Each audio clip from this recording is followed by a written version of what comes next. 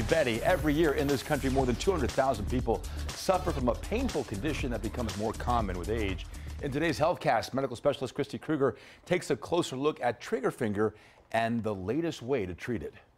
It can happen without warning. Suddenly a finger or a thumb pops into a strange curved shape and won't release. And what happens is an inflammatory process of the system of pulleys that we have in our fingers. That pulley system gets thickened and catches the finger. So once we flex, we are unable to extend it because it's caught in there. Rosalind Menendez has been struggling with trigger finger for a couple of years, and it got progressively worse. It came to a time that I had to, do something.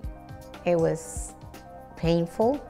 It was not working right, and I said, I have to do something. The usual treatment for trigger finger involves a conservative approach, using night splints, anti-inflammatories, activity modification, and cortisone injections, all to reduce the inflammation.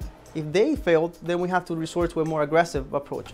That used to mean invasive surgery to release the tension, but Dr. Jorge Gonzalez, a specialist in sports and regenerative medicine, is using a less invasive approach with ultrasound-guided technology.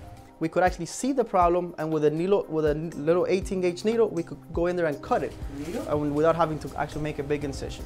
And ultimately has the same outcomes. It was just straightforward, fast, painless, and simple. And within just a couple of days, Rosalind was back to using her hand normally once again. I can use my hands like always, and without having any pain or any discomfort, especially that bend and snap here that you have to, it's terrible. It's a very bad feeling. And it's gone. It's completely gone. Now, trigger finger sometimes happens after surgery for carpal tunnel syndrome, especially in the first 6 months after that procedure. But it can also be an issue of overuse. Mechanics, typists, anyone who uses their fingers a lot can have an increased risk for this. With your Healthcast today, I'm Kristi Krueger. All right, thank you, Kristi. A lot